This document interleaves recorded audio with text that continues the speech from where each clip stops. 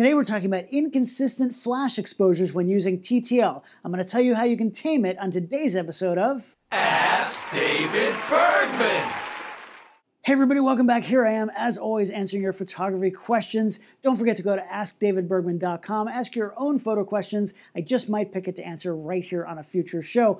Also, you're already here on the Adorama YouTube channel. If you haven't already, go ahead and click that button down below. Make sure you subscribe. Use the little bell so you get notifications as soon as all the great photo shows come out from myself and the other hosts right here, thanks to the kind folks at Adorama. Today, I'm going to answer a question sent in from Brian O, and he wants to know, what are the best setting parameters for TTL? I primarily meter flash manually because my results with TTL are so inconsistent. Love your tips and tricks. Thanks. Brian, thanks so much for saying that. I really appreciate it. Thanks for watching and for sending in that question. That's what keeps this show going every single week. Now, TTL technology, what that is it's a flash metering technology. It's like auto mode for your flash. It's separate from the exposure settings on your camera. It really is just controlling the flash output. Now, TTL stands literally for through the lens. And the way it works is the camera and the flash are talking to each other as that flash exposure is happening. Now, of course, a flash goes off like that.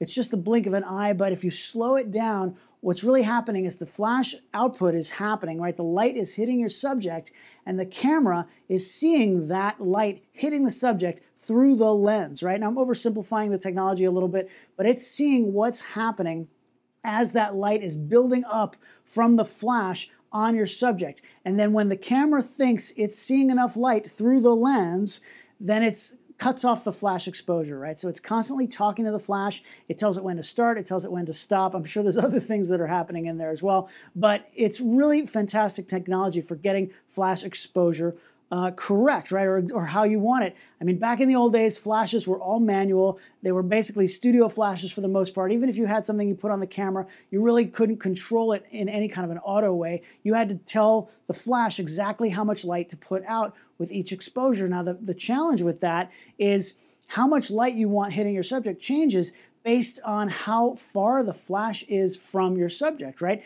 If you pull the flash back further, you need more light to hit your subject to get what you think is the correct exposure, right? So those exposures are constantly changing. Now, in a situation where everything is stationary and everything is staying still, it's super easy. You can go manual, you can go auto, but everything is staying still. But the reality is that doesn't happen in a lot of situations. So let's talk a little bit about why TTL can be inconsistent. Now, I wanted to demo some stuff here. We're still sort of in a time when I'm in my small studio here, and I really didn't want to bring a model in. If you're somebody who wants to practice lighting, I have used before the Satellite 3D, really fantastic virtual studio software you use on your computer, and that is amazing. I'll put that link down below again with a discount code. Amazing software, but for TTL, it's kind of hard to do that in software like that. I really need to show how it works in the camera. So I didn't want to have a model standing here. If you want to practice your lighting and you don't want to have your spouse or a family member, what you can do is what I've done here. And it's a little creepy, but I purchased a mannequin head. Look at this. So I don't have a name for her yet. So if you guys want to give me a name, put it in the comments and I'll pick the best one. So these things are very cheap. I think it was 20 bucks. And I guess it's made for people to work on makeup and hair and that kind of thing. But it's perfect because it's got the same texture as a face. So it gives me a good idea for something like this. So what I'm going to do now is we're going to take a quick picture. Let's back her up. I'm going to put her against this dark backdrop, and let's go like that. And I've got my Westcott Rapid Box here. This I think is the 20-inch, nice little small beauty dish type foldable modifier, really easy to travel with. And I've got a Canon Speedlite in here, the 600 EXRT. So 600 EXRT, yes, not the 2, still the first version. But anyway, let's go ahead and set this up. Now I'm going to put her there, and I'm basically going to set this up sort of like I would do a beauty dish picture, right, where it's just, I wouldn't maybe normally boom it in and have it overhead, but just most of the light here, the point is most of the light is coming from the front, and it's a pretty simple exposure. So let's do that.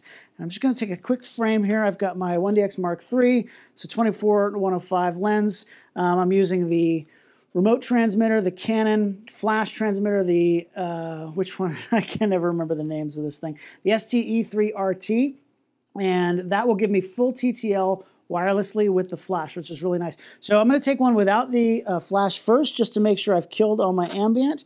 And yes, you can see almost all my ambient's gone. There's a little bit there, but most of it's gone. So the flash will overpower all of that. Now I'm on TTL, and I'm at 0 exposure, flash exposure compensation. I'm just going to let the camera and the flash decide what to do here. So 2/50th of a second, f4 at 100 ISO. And let's go ahead and take a frame real tight. And now you can see how that looks, right? And it's a perfect exposure, right? It's exactly where you want the flash exposure to be. Really, because I'm zoomed in tight. Because I'm so tight and I'm filling the frame basically with the flash, the part that the flash is hitting, the camera and the flash are going to do an amazing job reading that. Now, the challenge comes if I want to zoom out. What if I want the subject to be a very small part of the frame? Take another picture, and I'm going to zoom way out as much as I can here in this space. And I'm going to put her a little off center, and you can see there, if you look at the light that's actually hitting her face, you can see that it's brighter, right? I haven't changed any of my settings. I'm still at TTL with 0 exposure compensation. My exposure on my camera has not changed, and it is brighter. Now, why is that? Well, if you think about it, the camera is looking at the entire scene, and it's seeing a lot of darkness, right? And so the flash is trying to work a little bit harder to bring more light into the scene, right? Now, having said that, this camera, the 1DX Mark III, has some technology in it that can read the face. It knows there's a face, and it's going to do the best it can to expose for the face regardless of the rest of the scene. So technology, as it improves, it's making TTL even better. But even with that technology, and I'm not sure if that's actually on right now because I think it works more so if I was using face detection, which I am not in this case. So if I was using face detection, then it would actually lock in on that exposure even better. But because I'm using the, I'm shooting optically, not using the electronic shutter, I'm not using the face detection. So because of that, it's brightening up the exposure on her face from the flash more than when I was tight, right? So that's why it's inconsistent, because it's doing the best it can, but it doesn't know exactly what I want. Now, how do I overcome that? Well, there's 2 ways. I could use flash exposure compensation, not camera exposure compensation, flash exposure compensation. I would do that up here from the transmitter, from the flash transmitter, and I could then, if I shoot that wide shot and realize that it's a little brighter than I'd like, because all I care about is the light that's hitting her face, right? And I want it to be consistent. If I realize it's a little too bright, I could dial in some exposure compensation. Let's try it here. Let's go, I'm in group A. It's just the one flash. I've got A here, A there, very simple setup. And let's dial it down, maybe a stop and a third, right? And I'm gonna make that same picture zoomed out. There you go. And you can see how much darker it is on her face. And it's actually much closer to the exposure when I was super tight. So here's the thing. If I was going to be shooting exactly the same focal length for a bunch of shots, right? If I was doing a portrait and everything was locked down, maybe the camera on a tripod, everything's locked into place, and then I might want to start with TTL and dial in exposure compensation when it's correct. Now, remember, if I have multiple lights going on, it's going to get more complicated, right? So if I've got 3, 4, 5, 6 lights with gels and background lights and overhead lights and whatever, it's going to get confusing, at least for me. You know, maybe not for the camera, but I want to make it as consistent as possible. So that's one way you can definitely dial in that exposure compensation.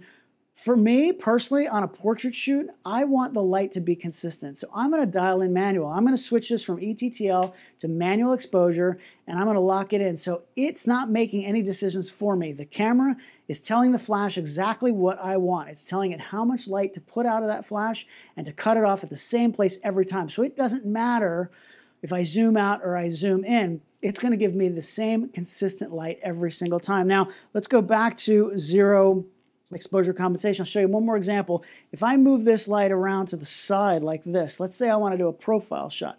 Let's turn her maybe 3/4 like that. And this is almost like Rembrandt lighting, but it's more of a profile. So if I go like that now, I still want the light that's hitting her from the angle of this light, I still want the same amount as the first picture, right? I want her skin tone to be exactly the same light. Now, I know because the light's coming from this side, from this angle, that this side of her face is going to be in shadow. That's great. That's what I want, right? But the part that's hitting her face, I want to be exactly the same.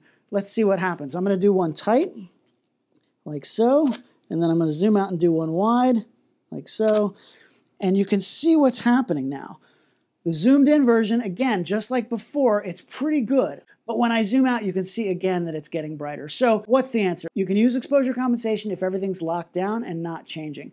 For me personally, in a portrait situation, I prefer to go manual. I want to lock it in. Every single light I'm going to set up separately. The way I build up a portrait is I do one light at a time.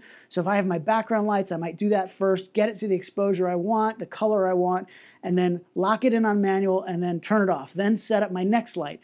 Build that one up, make sure it looks how I want, and then lock it in on manual. Then I'm going to turn on both lights together, the background and whatever the other one I was setting up, see how they mix together, make sure they look good, make any adjustments I have to, and on and on and on and on. So I'm going to build up that picture until every light is exactly how I want. And then once they're all set in manual, I can do anything I want. I can move around left, right. I'm talking my position, not the lights, but I can move around, I can zoom in, I can zoom out, and the light on the subject is going to be exactly the same every single time. So that's how I like to do it. Now, when would I use TTL? I use TTL actually quite a bit in a certain situation, what we call, excuse me, putting the camera down, what we call a run and gun situation. So something where you're moving around very quickly.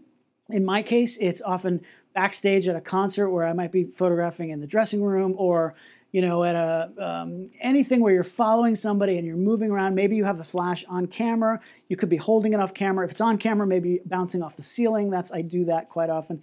And the thing is that your distance, my distance to the subject is going to be changing constantly. So as I'm maybe backtracking and I'm photographing somebody and they're moving and they're coming in and out, whatever's happening, I'm going to let the camera, in that case, talk to the flash and make that decision on the flash exposure, because it's just too inconsistent for me to possibly change manually the flash exposure from frame to frame. It's not going to happen. So the TTL does an amazing job. And again, with technology, it's getting better and better every single camera generation.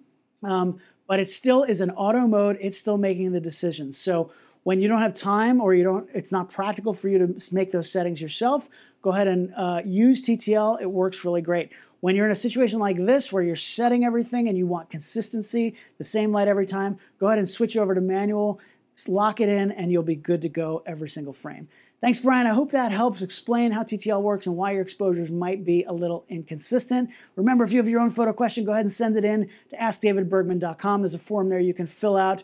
I am back here every Monday, 10 a.m. Eastern, with a brand new episode. I hope you come back next week. I'll see you then, right here on Ask David Bergman.